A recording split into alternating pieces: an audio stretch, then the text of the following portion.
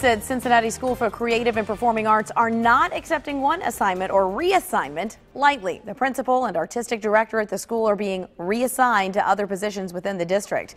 9 on Your Side reporter Zach Pitts is live with how students are taking action now.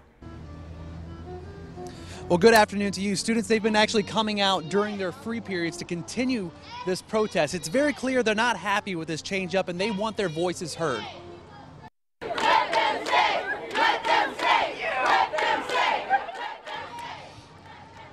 Now, as students started showing up for the school day, the bigger the crowd grew. These students, they're protesting to keep 2 popular teachers from having to leave.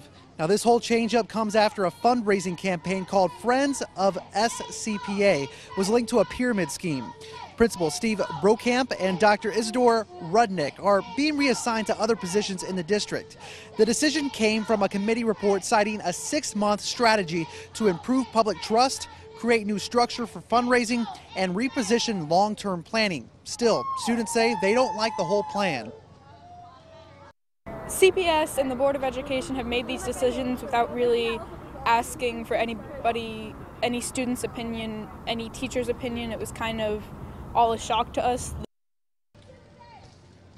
And once again, another live look. Students say they really want their message heard, and they're going to continue planning events very similar to the one that you see right here. They're going to be doing this over the next couple days. They said they would keep us in the loop as to when they're going to be holding those events. We do know that parents, they have a meeting at 6 o'clock here at the school where they're going to continue talking about this change-up. Of course, we'll keep you posted both on air and online at WCPO.com. Reporting live downtown, Zach Pitts, 9 on Your Side.